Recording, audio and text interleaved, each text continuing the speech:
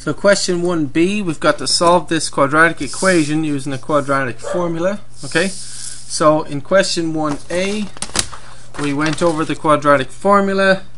That's a formula that you need to memorize. Okay, so this, we went over this in question 1a, and you can see the video for that, but this is the quadratic formula. If ax squared plus bx plus c equals 0, then x equals this. Okay, so the thing about the quadratic formula is you need to have it set up in this manner, where you've got ax squared plus bx plus c equals 0. If you look at this equation, it's not set up right yet. We have to first of all get 0 on one side and set it up like this, and then we can figure out what a, b, and c are, and so on, right? So the trick is with this is that you have to get 0 on one side. So how would we do that?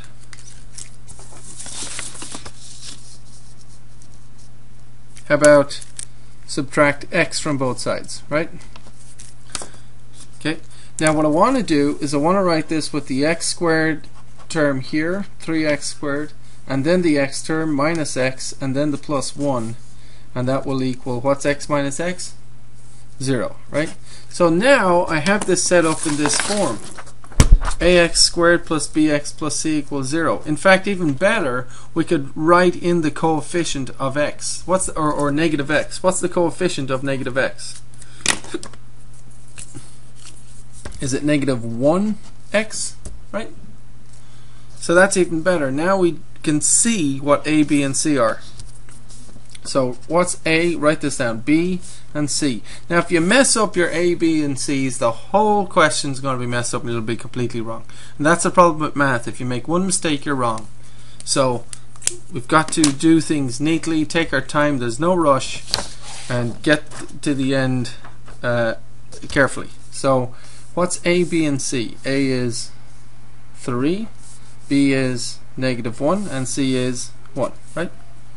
So x equals, using the formula, right? Use your formula, and we have negative b plus or minus the square root of b squared parentheses squared minus 4 times parentheses all over 2 times parentheses, right?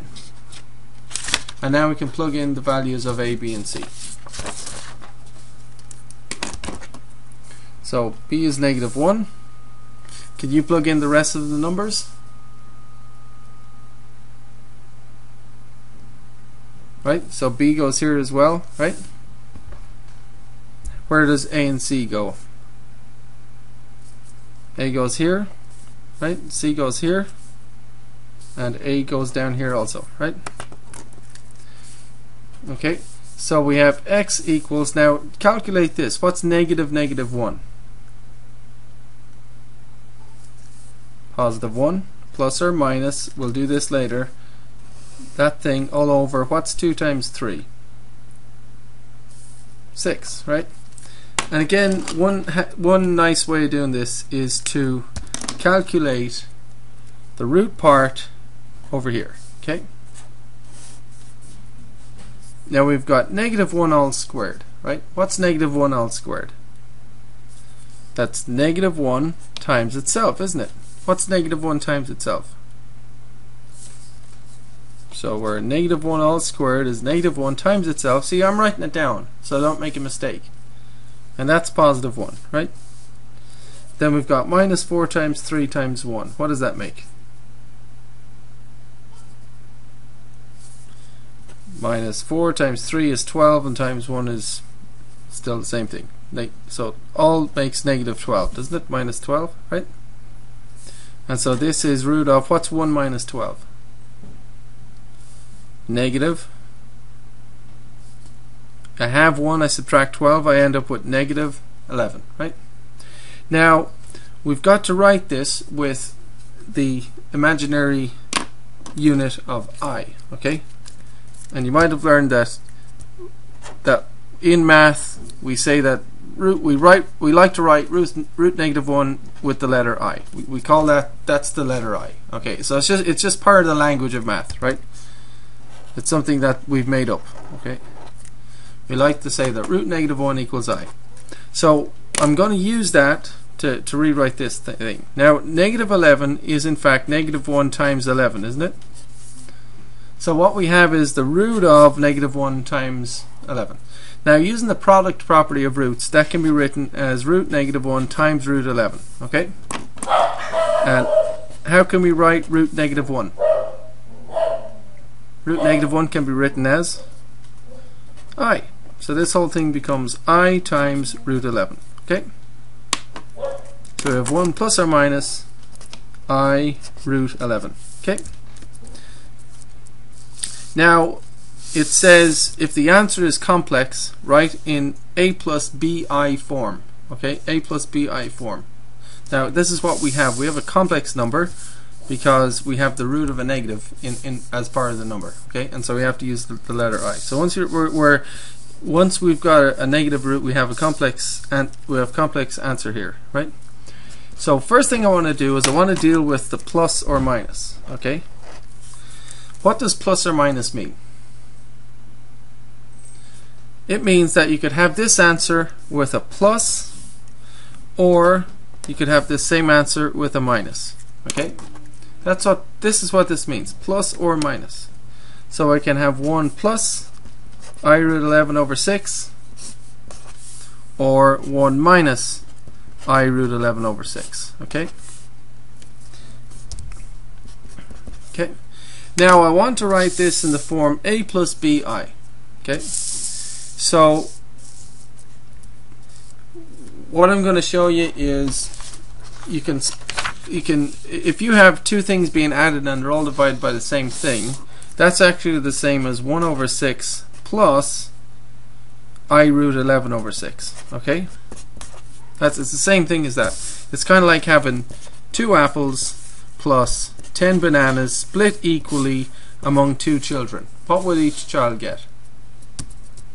Okay, wouldn't you have to split the 2 apples and also split the 10 bananas? Does that make sense?